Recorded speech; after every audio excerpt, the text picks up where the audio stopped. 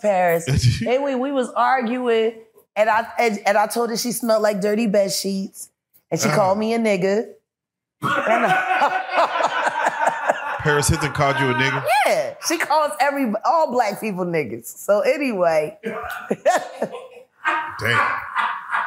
Yeah, I mean, and I was like, for real, I'm about to fuck you up. And then you heard pop, pop. And I'm like, we're in Nobu.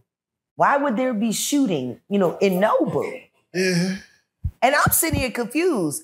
This Paris Hilton literally goes to the bathroom, messes up her hair, and goes screaming out. We don't know what happened.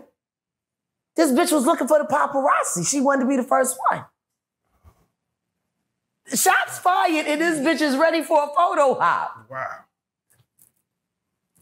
I'm like, the fuck? I go to walk out. They got Suge. Suge was laid on his stomach. And you can see they had shot him in the ass because he had the red stain. He was on his stomach, and they rolled his ass out of Nobu. I never seen people so happy to see somebody get shot. Like, literally. We walked out like... He was like, yo, did you hear?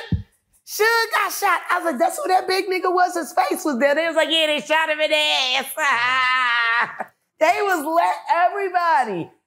Just, that was it. Did you hear Suge got shot? Yeah, they shot him in the ass. Damn, okay. You were there. You were there. So I don't know. Last I was he should have started talking back then. I was gonna say, can you explain your connection or just where you were at or around and who for Bad Boy Records and Uptown Records? Just anyone within that. Just what is your connection at all to any of that, if anything? My direct connection would be, I'll be sure at this point. I was always around. See. Like, you got to understand, dibbling and dabbling in the dark arts and sex world and being a ghostwriter and then being a public artist, I'm kind of living a double life anyway. But I knew Kim and I knew Kimura. We weren't friends. I wasn't a part of their clique, but we all partied together. They should do a documentary. They did a documentary about Freaknik. They should do a documentary about the Kit Kat Club. Ooh.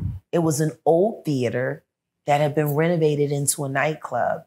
And, all of the old, opera seats were VIPs, private VIPs. Everything happened in there. And they had it was Diddy's idea to pass out the opera glasses.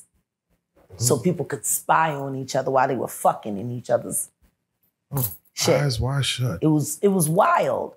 That was at the beginning. The Kit Kat Club was the beginning of him going from Puffy to Diddy. You know what I mean?